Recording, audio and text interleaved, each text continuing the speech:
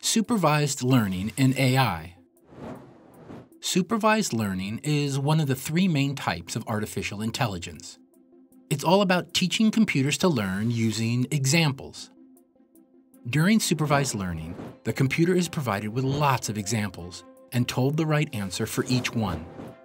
The computer learns from this information, allowing it to now guess the correct answer for new things that it's never seen before. For example, let's say we want the computer to learn how to recognize different kinds of fruit. We can show the computer pictures of apples, oranges, and bananas, and tell it which fruit is shown in each picture. Once the computer has seen enough, it starts to recognize the features that make each fruit unique, like the shape, color, and texture. Now, when we show the computer a new picture that it hasn't seen before, it can make a prediction about what kind of fruit it is based on what it's learned. Supervised learning can be applied to lots of things, such as detecting credit card fraud, identifying spammy emails, and even diagnosing medical conditions.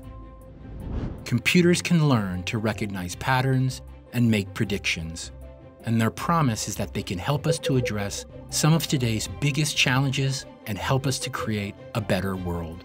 To learn more about AI, check out our website at gcfglobal.org.